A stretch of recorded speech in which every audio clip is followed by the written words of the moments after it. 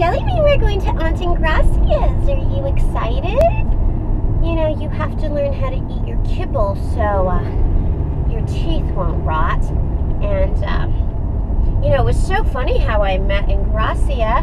She bought a refrigerator that Mommy got for 80 bucks on Craigslist.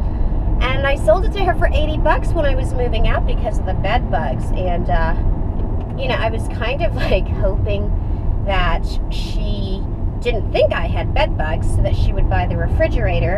And it's cool that, you know, she never like brought it up or held it against me for selling her the refrigerator because I was moving because of the bed bugs. But yeah, it's funny how, you know, we're all such good friends now, even though she bought the refrigerator for what I bought it for. But that's business.